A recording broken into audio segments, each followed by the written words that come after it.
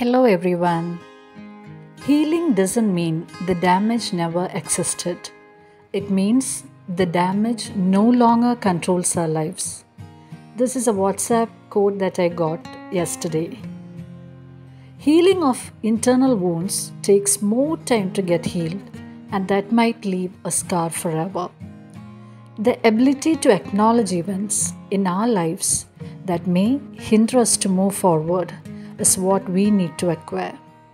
Let's learn to be God dependent so that the impact of internal wounds would be less on us.